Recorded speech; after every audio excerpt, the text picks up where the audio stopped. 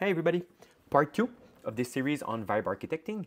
We are simply teaching how to do proper software engineering up with your vibe coding. So we're not letting go of the vibe coding part, but we're just putting some few sane guidelines. Maybe it's not vibing anymore, but this I think gets the best results.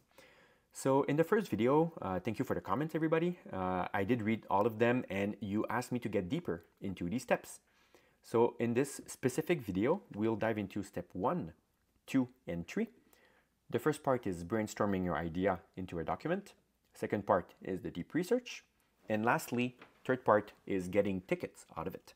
So pretty much an implementation plan. So the first example I used was making a crypto research, a crypto bot doing arbitrage. It's a bit too technical, so I'll change the example and we'll say that I want an agent to manage my YouTube channel for me. I'm still building the bot. I'll give a few updates on it, but it's, I think, a bit too deep for to be a proper tutorial.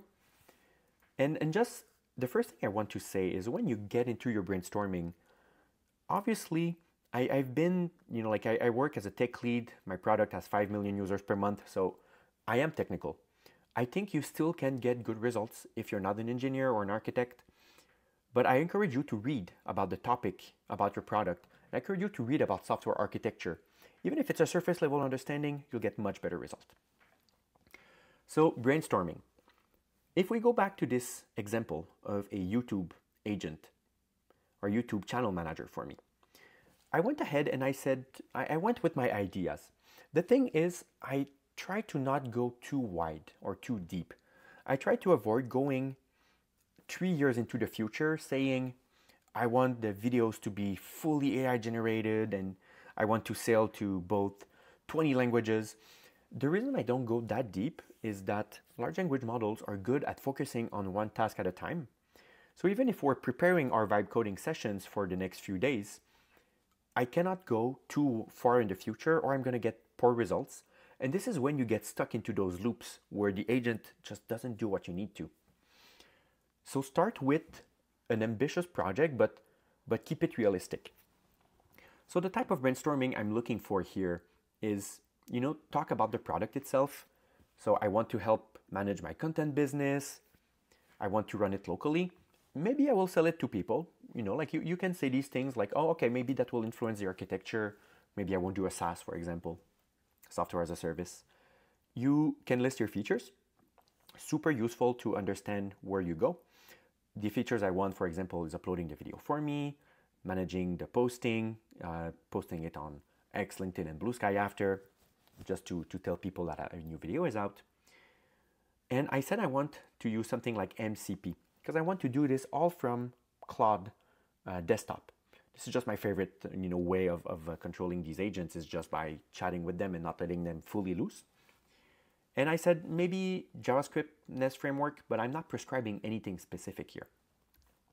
So once you have half a page, 1 or 2 pages max, you take that document and you need to refine it into a usable prompt to get your product plan.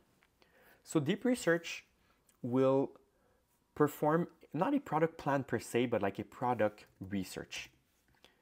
It will try to understand the technicalities, the lay of the land. It will research. So what I like to do normally is that I like to use one of these prompts that I keep in handy and that I'll share in the video to refine this into a usable prompt, to refine my brainstorm into a prompt I can use with deep research. So if you go ahead, for example, I've done it here. I say, okay, this is the prompt I just showed you. And then I dumped right under it my brainstorm document.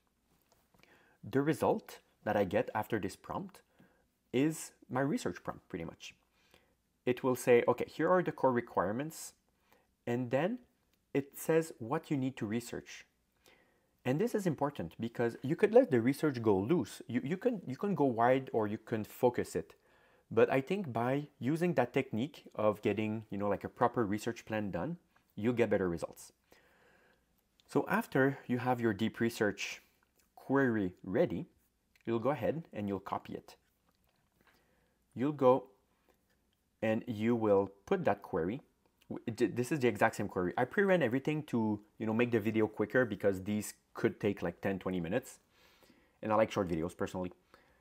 So I went ahead and I started that deep research. And then you will get prompted with a research plan that you can customize. So Gemini and OpenAI will do that. I'm not sure if Grok lets you edit the research plan, but the idea here is that the research plan will tell you what will happen. Obviously, there are branching paths. So deep research, they are great products because they're able to use these reasoning models to dig deeper into some of these. And then if you like it, you can simply start a search. And this is the beautiful part. When you are done with the search, you will see, by the way, step by step what is happening. You'll see where it's searching, the URLs. And if I go straight down to the end of that document, the sheer amount of URLs that were researched is just incredible. So I said something about Entropic, about MCP. It researched Entropic, which is the author of MCP framework. It researched also the competition, Brightspot, which is a CMS. So it researched architecture, it researched YouTube, it researched MCP. In the end, it gives me also a really detailed document. That document, I will use it in the next steps, but I also leave it in my code base for my vibe coding agents to have access to and to read and understand. This is critical because the more proper context, focused and good context you give to your vibe coding agents, the better the results are. So once you're done with this, the next step is that you want a formal product requirement document, a PRD. So I have another prompt, which does the same thing. It says you will be given a brainstorming document and you'll be given a technical research and you must come up with a PRD. So here, I did it in another window. I said, okay, you will be given, this, and your goal is to do a PRD. And by the way, I'm just copy pasting this. You could automate all of this with scripts and all, but I find sometimes the idea of slowing down and seeing what happens, keep a human in the loop is useful, especially because these systems are so new. We don't know yet where they're going. So they're really good, but be careful with everything you do. So the PRD is pretty much taking the research document, the brainstorm, and making it into a formalized process. You can decide if you like it, you could tweak it. Personally, this first one, it did talk about a local phase database, SQLite, which is exactly what I would have chosen as a user. It told the different integration endpoints.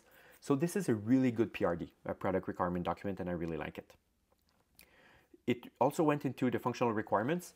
This, by the way, is all software engineering. It's what people learn in school. It's what we do in companies. So this is actually replacing automating people. So use it to empower yourself. This is what you should learn of this video, is that these tools now mean you can do things that would have cost you hundreds of thousands of dollars before.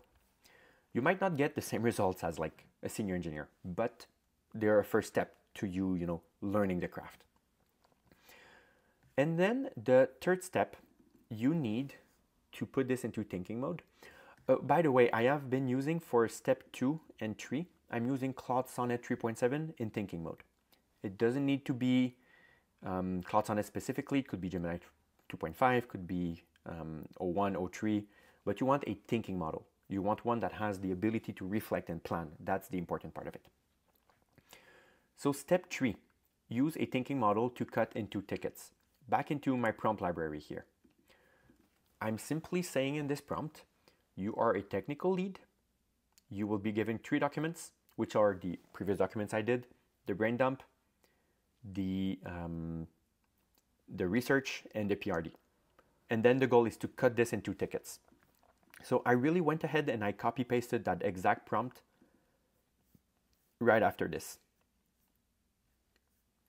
I just changed it right there just because all the documents were already in that chat. And that's exactly what happened. I am left here with something I could push directly to Jira, directly to my ticket management system. and it did exactly what I wanted. It said first, like create an epic, which is a grouping of tickets together. And then it put the acceptance criteria, ticket by ticket. You could give that ticket copy pasted to a vibe coding agent and have access to all your documents within your code base, and you'd be able to get to steps 4, 5, 6. So this is the idea. I'm going to be giving you all of these prompts.